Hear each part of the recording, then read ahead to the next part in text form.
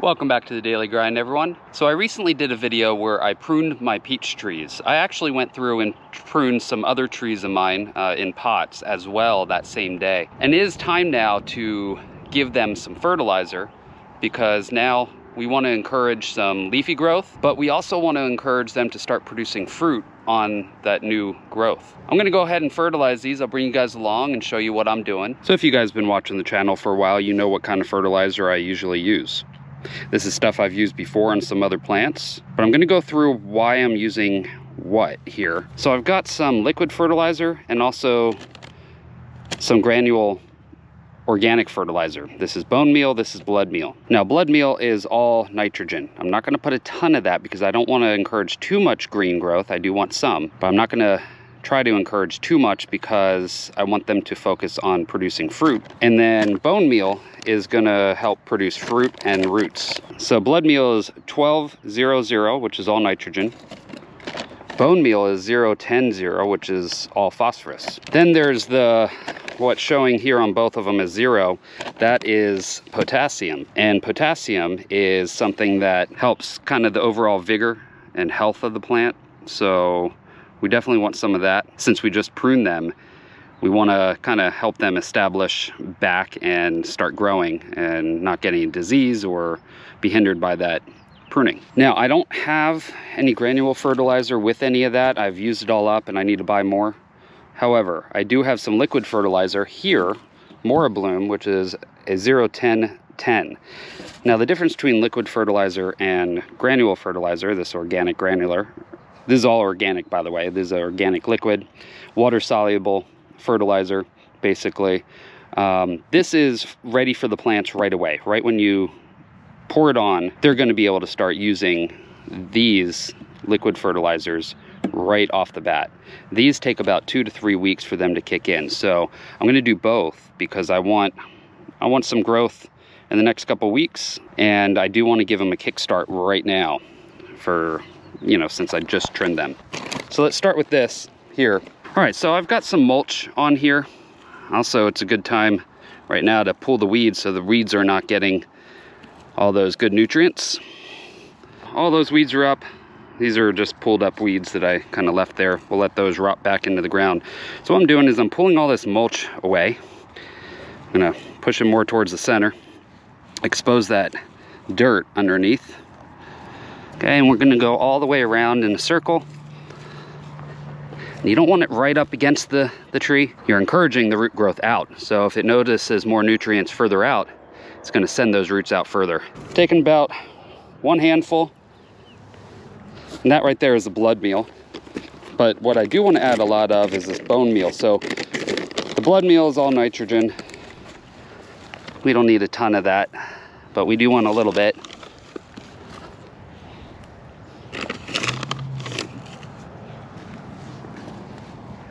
All right, there we go. I mean, that's not a lot, guys. I'm not putting about 2 handfuls of the bone meal and 1 of the blood. And now we've got to scratch this into the dirt. So that way all the soil biome is gonna activate it and start breaking that down. And it'll be more available for those plants. There we go. Let's go ahead and replace the mulch on top. Let's do the same thing with my other peach tree. Now let's move on to the liquid fertilizer. I'm gonna do all 3 of these. This has kind of everything that those do, but a little bit more of some other stuff. But I'm putting less than I normally do since they're all gonna be in there. This calls for 1 ounce per gallon. That's a 1.5 gallon container there. So I'm doing 0.6 roughly. It has a little measurement thing here. So this is going to be a little less. That's because I'm adding the other fertilizers as well, especially this Bloom. So this is the 0-10-10. So this is mostly phosphorus and potassium.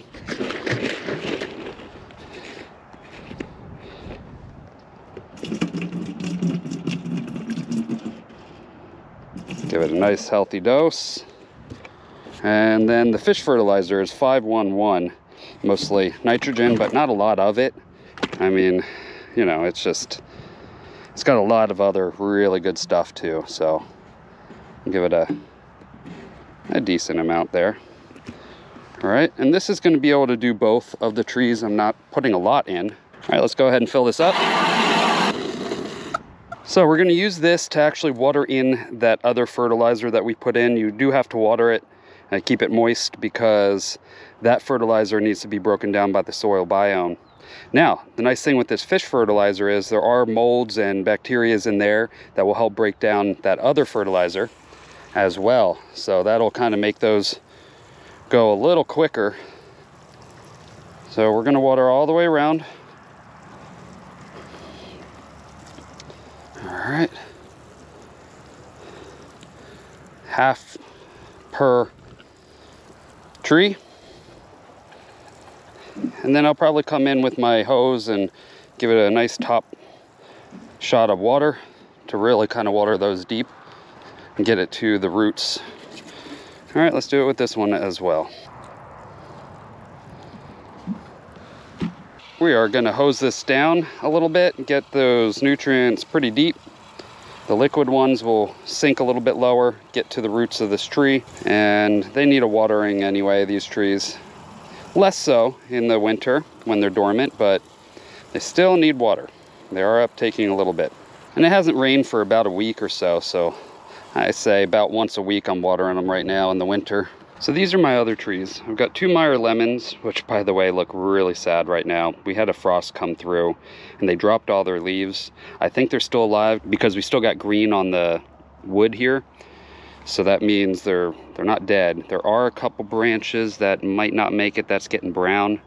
So we'll see, I might have to trim those off. I did come through and prune the tips because all the tips were dying, and just like this one, I missed that one.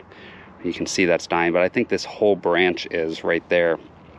Well, the rest of these are looking kind of okay. These are the blueberries. I did not prune them this year, and they didn't lose their leaves because it doesn't get cold enough here. Even though we had a frost, I mean, it's a little too cold for the lemon trees, but the blueberries, they need real cold to be able to drop their leaves. And actually, they're supposed to every year drop their leaves, but they don't in warmer climates like we've got. These ones started to. You can see there's a little bit of, I wouldn't say it's disease, I think it's a warmer variety.